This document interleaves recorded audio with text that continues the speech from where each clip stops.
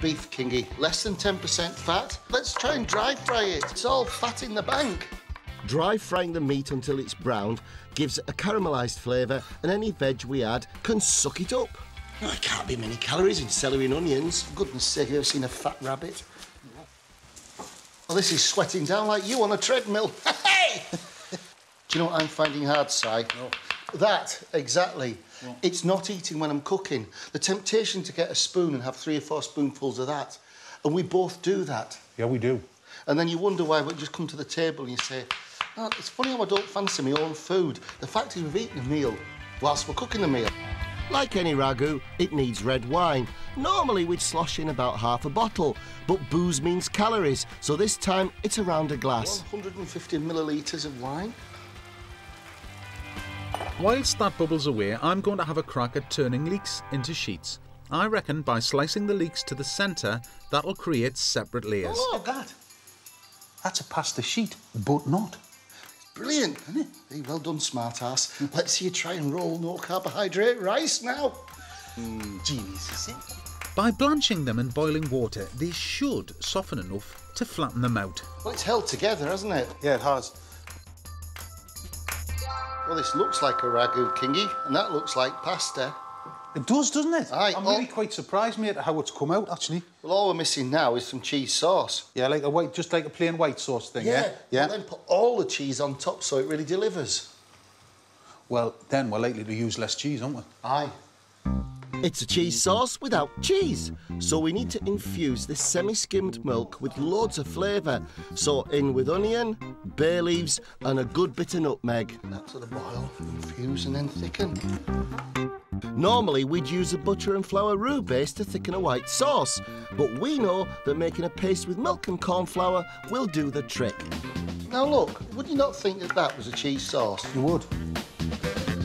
It needs to look like lasagna, so we're layering it up. That's looking alarmingly appetising. Isn't it? And then 3 leaves of pasta. Not. My mouth is beginning to water.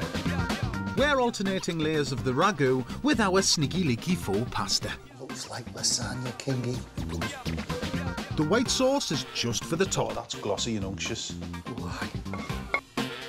We'll top it with cheese, but not a lot. By using strong cheeses like mature cheddar and parmesan, a little goes a long way. Looking bigger now, it's grated. Fluffing up like a good one. We eat with our eyes first and then the tongue follows, so it's got to look great. That does look like a lasagna, though. Bacon. You can't give up bacon, can we? What kind of do? It's the fruit of the pig. But bacon, it's dead fatty. So how about we try a lean cut like back bacon and give it an extra trim? Couldn't cut the fat off. You can feed it to the birds. Because you can't give it up, can you? I mean, you know, on a Saturday morning, you get up, you know, you fancy a bit of something, don't you? It's sex. It's true. And you think as you burn calories, it's great. I feel more virile, more potent, don't you? I do. Whoo.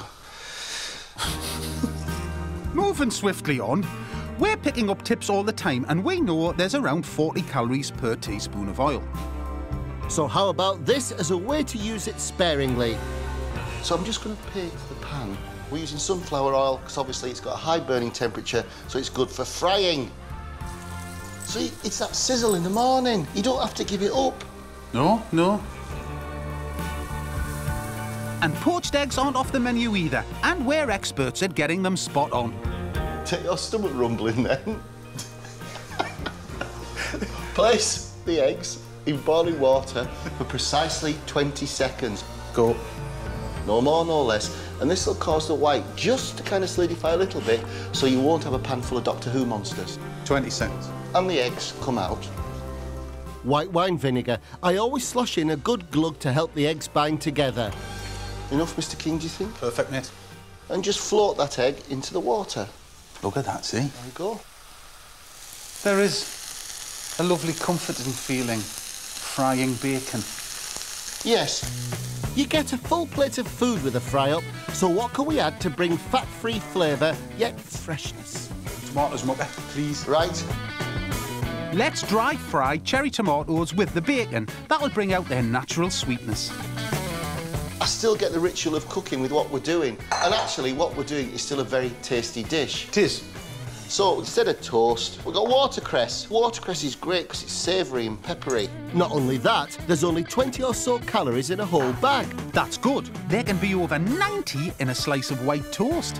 What's getting me going, King, is it's looking like a good place of food. Lovely. Well, that's a poached egg. That is. It's just that right level, whereas when you cut into it, it's going to ooze on your bacon. Ooh, it's the breakfast sensation. Perfect. How about we drizzle on some balsamic vinegar? Combined with the cherry tomatoes, it'll add a ketchup hit. Why don't we start with what we know? So we'll start with the classics. Onion, celery, carrot. Building blocks of flavour.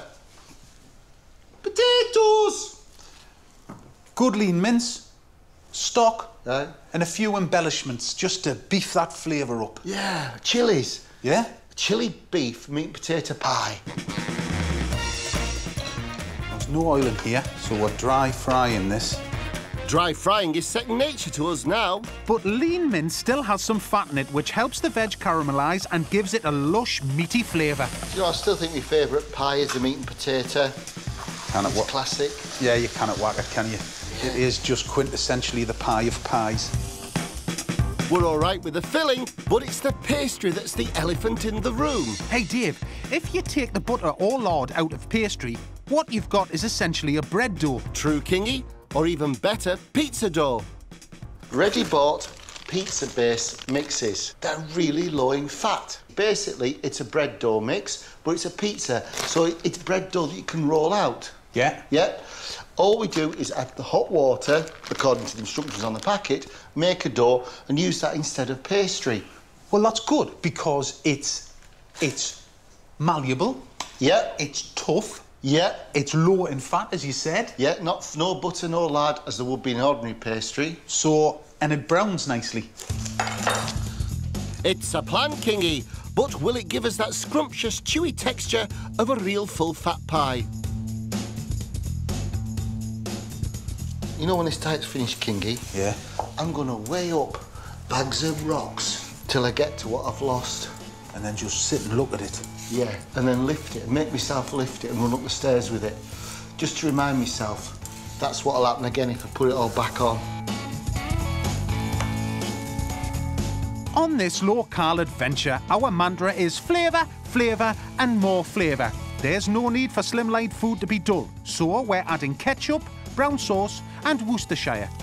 And for spice, chilli flakes and chilli powder. Give it a good stir, and the stock will help cook the potatoes. Again, no calories in pepper. Actually, there is, Si. Not many, but they all count. If this crust works, I'll be made up. Because I think we thought this was going to be one of the biggest dieting challenges, didn't we? Without a doubt, The mate. pie. And particularly with the pressure of the pie master. Do you know what I mean? We want these little beauties to be a feast for the eyes as well as the belly, so I'm brushing them with milk. For just a few calories, it'll turn them into a lovely brown golden colour, just like the real thing. I've read that phyllo has a third fewer calories than your average short crust pastry. Perhaps if we put a few sheets together, we can create a crust with a bitter bite. Just paint it with oil and you get the thinnest but perfect smearage. You know what we need is a filling that feels really extravagant. Bacon is a classic that I bet we can afford if we treat it with care. Now, I'm judiciously taking the fat off the bacon because I'm watching our weight.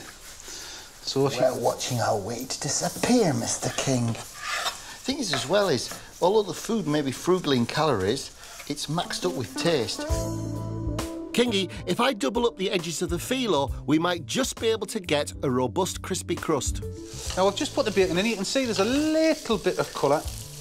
And by caramelising the bacon and the onions, we should be able to pump up the flavour without adding more fat.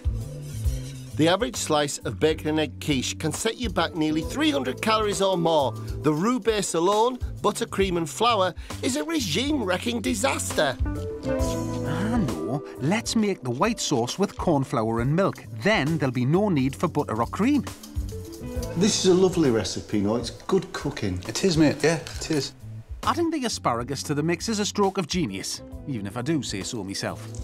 I'm going to put half of this mixture in the pastry case. Spread it out evenly. Just want everybody to have a bit of bacon, bit of onion. You know, it looks lush, and I reckon we can get away with one more hit of luxury, a light scraping of parmesan. Every slice has got a nice topping of golden cheese. And you've got the bacon and the onions, the asparagus, or a thick eggy sauce with that lovely crispy phyllo pastry. And you're on a diet! This little belter is only 245 calories per slice. That looks brilliant.